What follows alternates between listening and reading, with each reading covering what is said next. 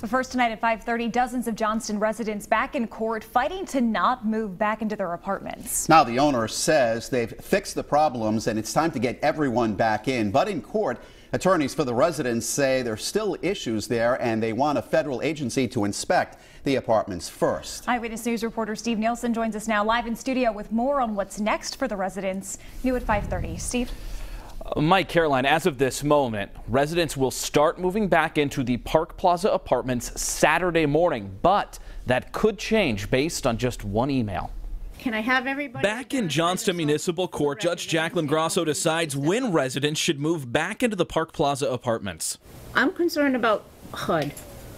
That's my concern. The federally subsidized building, owned by Stay Away from the Cans LLC, has been cleaned for mold for the last 10 months while residents stayed in hotels. The town and owners say the mold is gone, it's been inspected, but as we showed you earlier this month, the apartments still have holes in the walls and floors. Grosso toured the apartments last week. There are a slew of other issues, okay?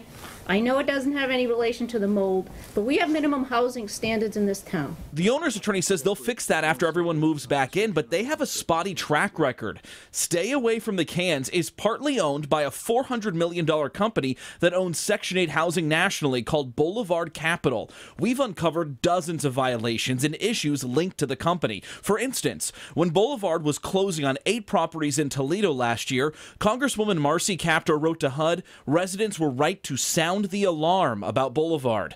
The Lucas County Land Bank wrote Boulevard demonstrated an ongoing disregard for the safety, health, and well-being of the tenants of these projects. Officials in another city in Ohio say they briefly condemned one of their buildings because of 800 outstanding work orders.